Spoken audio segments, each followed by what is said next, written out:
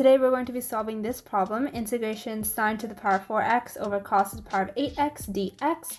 And when I first saw this problem, I thought that we had to apply some sort of u substitution to simplify it a bit more. I know we could simplify this in terms of tan, but I later realized that it's not going to get us that far. So what exactly is the right solution?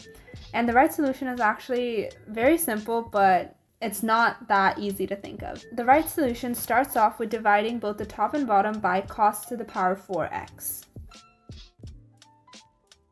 So divide top and bottom by cos to the power of 4x. Now let's simplify it.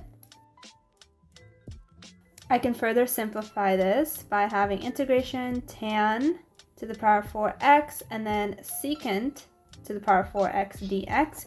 Now here, let's try to apply u substitution. So I'm going to say u equal to tan x, therefore du is equal to secant squared x dx.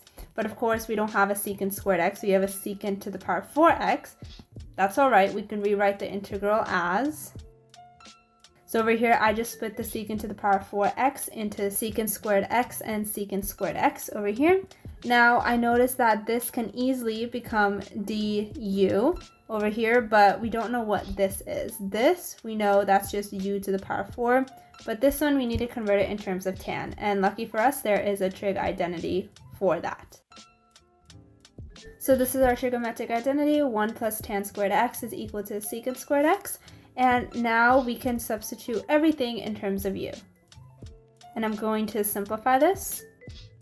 And now this is pretty easy to integrate, right? Now, of course, our final answer isn't going to be in terms of u. I'm going to replace u for tan x, as we said up here. And this is our final answer.